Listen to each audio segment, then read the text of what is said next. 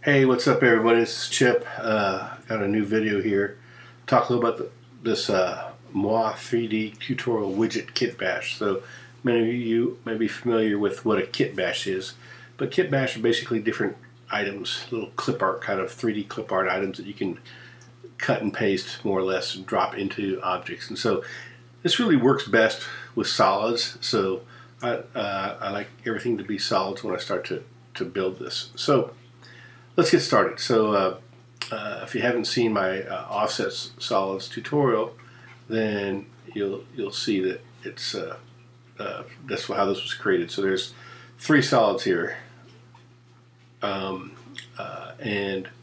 we're going to actually start using this great object library by Max Smirnoff. Go look on the MoI forums for it. It's very cool. So what we'll do is we're going to use this to actually as our kitbash, and we're going to drag it and put things, just drag things directly out of it, and it'll automatically align to whatever surface we're using. So here we have a micro display. Every kitbash item that I have has the name. So you look in the object, it's a micro display. You can select it and move it down. Here we have it moved down. It came in perfectly scaled and perfectly registered for what we want to do. So I'm not going to scale it. But down in the styles, you'll see that I have a subtract and a widget style, and those are used for selections. So what I'm going to do is I'm going to hide everything, take this base solid, okay, here's the base solid right there, and I'm going to Boolean difference it, and I'm going to use that subtract right there, and I'm going to select the subtract parts, and I'm going to say done, and then I hit the delete key, which gets rid of that little yellow curve right there, and then I select everything and set the style to default. So that basically cut a hole in there for me and then place that little micro display in there. So I can still see that the micro display is there, and it works great. So let's get into a little more detail and understand how this works. We're going to go again into Max Smirnoff's wonderful object library, and here we're going to grab this switch basic. And it comes in, this one comes in at the wrong scale. So I'm gonna line it up here so I get the right orientation, and then I'm gonna basically take it and move it out. So I'll select the switch basic, hit the move command, and just move it out so I can scale it. So I'm gonna, from here, I'll just drag one of these corners, and as I drag it, I hold the command key down. Oops, don't let it flip. Hold the command key down, and it allows me to scale it in all directions at once really nicely. So again, the command key keeps it from stretching, so it forces it into uniform scaling. So now that I've got this done, I'm going to go ahead and I need to line up this little yellow curve, the little registration curve, with the front. So let's take a look at this a little more closely. Here's the front edge right here. Let's see right there. That's the front edge that I want to line that up with. And there's the registration curve. So let's take a look at those two things, and we'll look at it from the top view. There we are. And all I do is select all of this, select the whole button, and then hit the move command, and we'll just select any point along this curve and drag it on back to that surface that we know that we need to line it up to.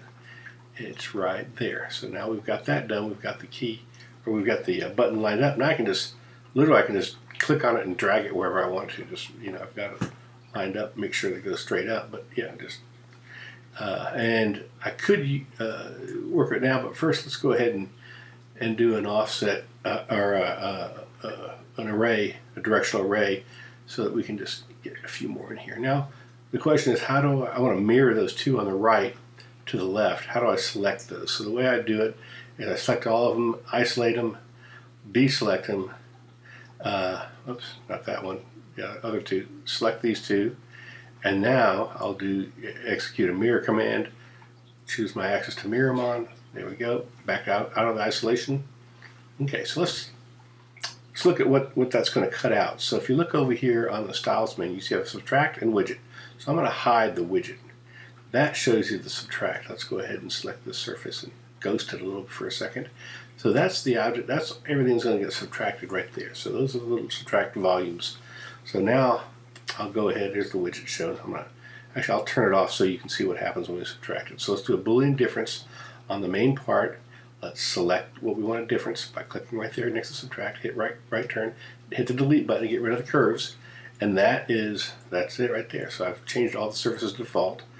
Turn on the widgets. There's the widgets are on there. Let's select all those, set those surfaces to default too. I can still select those buttons with the objects display or objects menu up above on the left. So there we have it.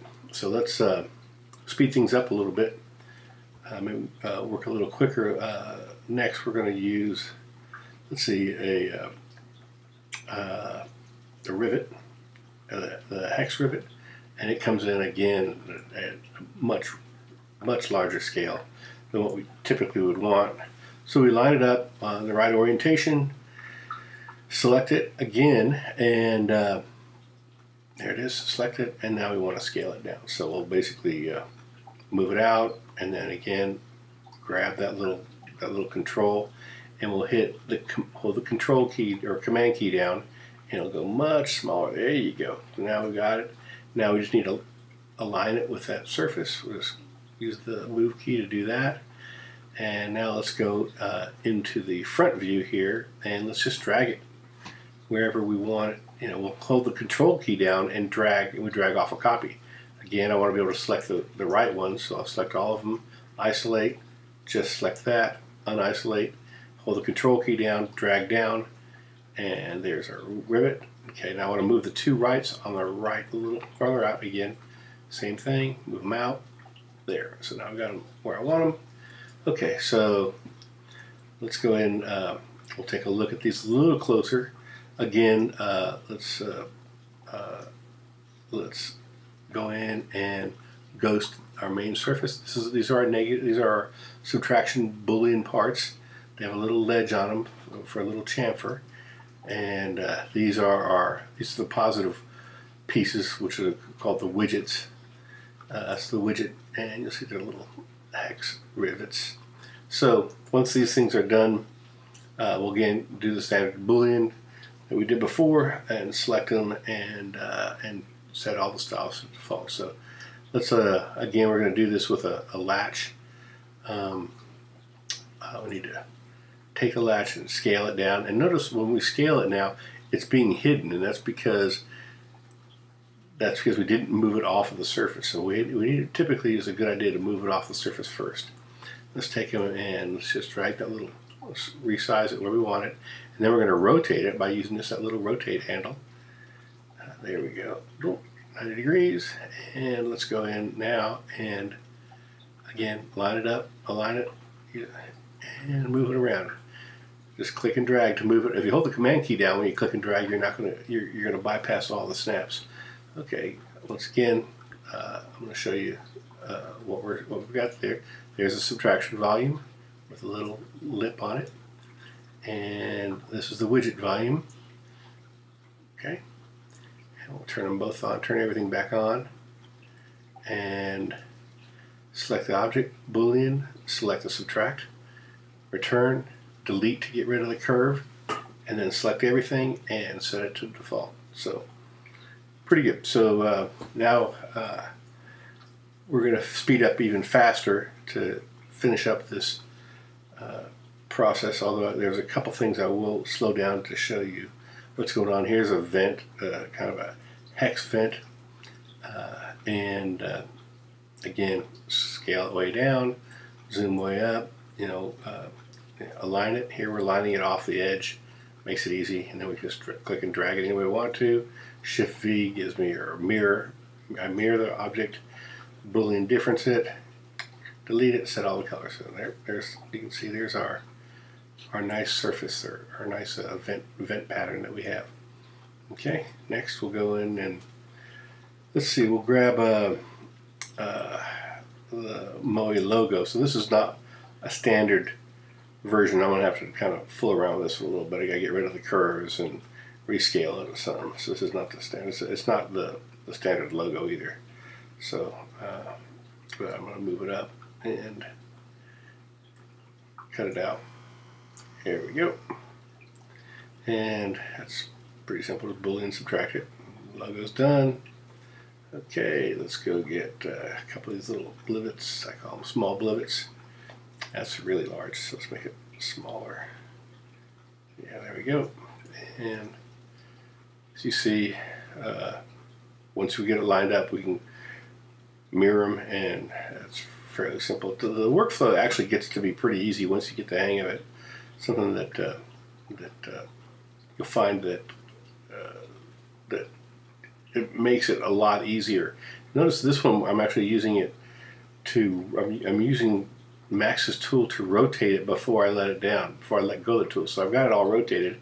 This is another latch. I'm going to basically take this latch, and the kind of cool thing about this latch is that I've got two surfaces I've got to go through. So when I Boolean subtract it, I'm going to basically keep the objects the first time. So I basically, so I didn't delete them after I Boolean subtracted it. Now I'm going to go get to the other surface, this surface, and I'm going to Boolean subtract again. But this time I don't keep the objects, and now I've got everything there. So pretty cool. Now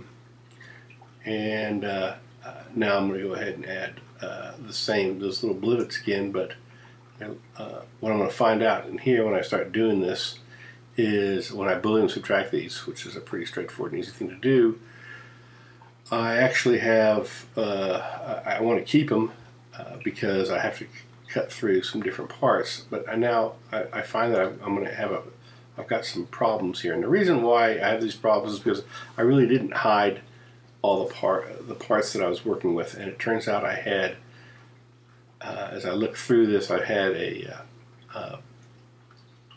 had this red problem up on the top latch.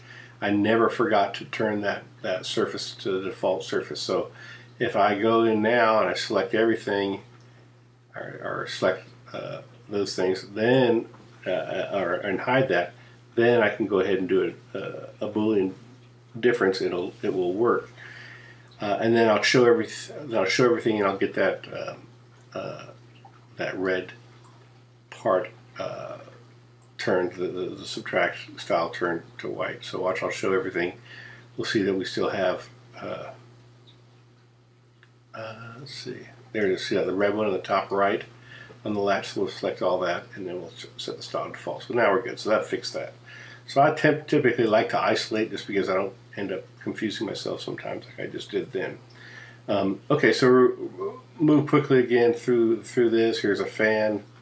The fan's interesting because it's got a lot of different fan blades, and it's kind of a more detailed model, but it still works pretty good. Again, as I mentioned to you, it's needs to be lined up correctly, and once it's lined up, I can just drag it. In fact, I want to drag it and line it up here, so I'll just drag a construction line out, snap it over there. That's good. Okay, so let's go ahead and take these things, isolate them, and then Boolean subtract. Actually, you can see look at how complex that fan is. There's two different fan blades in the motor, and there's the negative volume. So we'll go ahead and select the object and subtract it, and then turn everything to default. So we're just about complete now. Let's put we're going to put a power port in the back. So click here, align it where we want it, and once we've aligned it, again we're going to want to. We've actually got two surfaces here, so we're gonna rescale this, but then we're going to need to Boolean it through both surfaces one at a time. So so here we go. We'll line this up in the middle, and now you might wonder why I don't balloon through both surfaces at the same time. Sometimes things get kind of wonky when you try and do that, so I typically try and do it one at a time. So here I'm ballooning it through here. I'm going to save my volume, so keep my objects, and there it's ballooning through. And then I'm going to show the other surface. So this is the second surface, and now I'm not going to keep the objects, and I'll Boolean through again, and now show everything. There we go, and everything works. So that's pretty much it. That's the model. I'll put a link up to on my website or on the forums on where you can get these files if you want to play around with it. And of course, Max's wonderful tool is, his object library is the key there. So anyway, thanks for watching. See ya. Bye.